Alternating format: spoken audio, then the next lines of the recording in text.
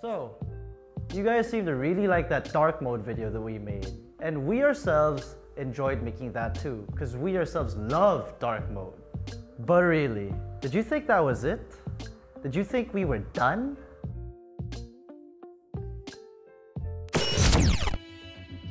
I don't think so.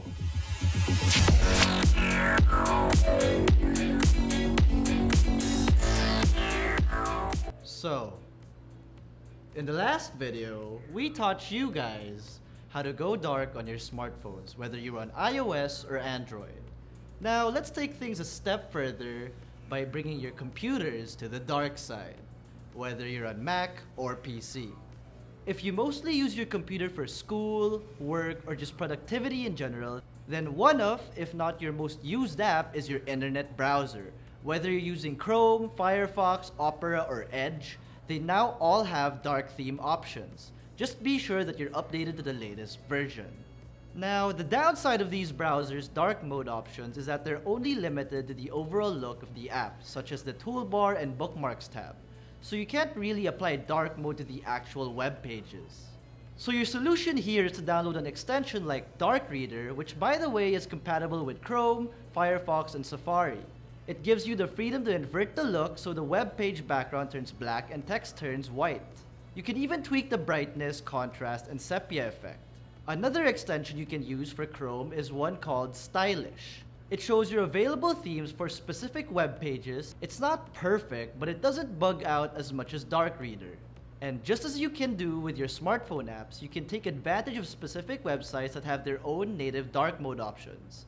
These include Reddit, Twitter, YouTube, and yes, of course, don't forget Pornhub. Gmail has a dark theme, though it doesn't cover everything.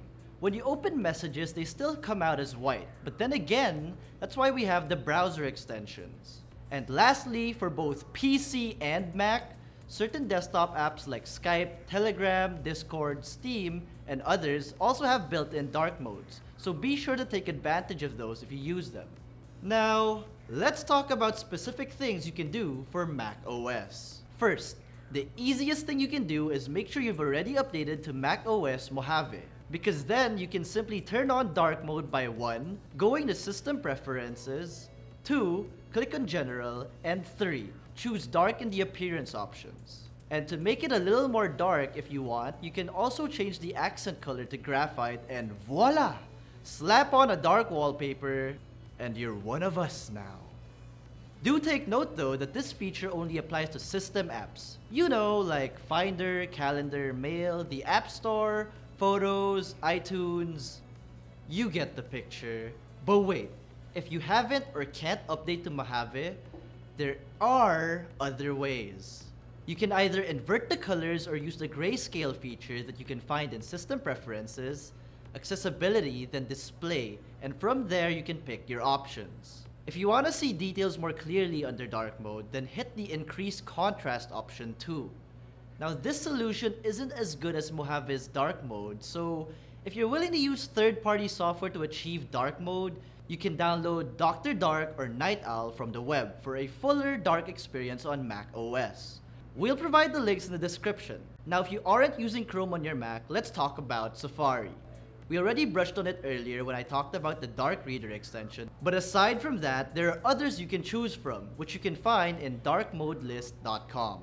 Now, for us Windows users, it's actually quite simple. You can easily achieve dark mode in 3 simple steps. Just make sure you're updated to at least Windows version 1809, codename Redstone 5, or basically the October 2018 update. The first step is to open the settings menu from the start menu. Then click on Personalization and go to the Colors tab.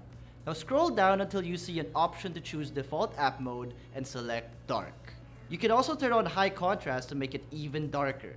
However, just like for Mac, this only applies to built-in Windows apps, so third-party apps with no dark mode option won't change at all.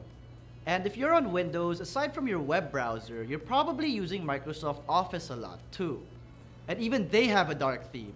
Navigate to File, click Account, and then select Black from the Office theme menu. These settings will affect the menus in Word, Excel, PowerPoint, Outlook, and the others. Nonetheless, it's still not a complete dark mode. So if you're using a document or a spreadsheet, you'll have to manually change the white background to something darker and the text to white so you'll get the full experience. It's worth the effort, but yes, I hope they add native functionality in the future. And of course, when you're done doing all of this, be sure to change your desktop wallpaper to something dark to round out the experience. So that's it, my beautiful people. These are more ways to dark mode your life by not just stopping at your smartphones, but also dark moding your PC or Mac. Because you know what they say, once you go black, you know the rest. But in all seriousness, guys, dark mode is amazing. But sometimes you might get a little bit too relaxed, so you might want to think about turning it off from time to time, especially if you want to be productive. Alright, so that's it for this video. Did you guys find this thing helpful? Let us know in the comment section below.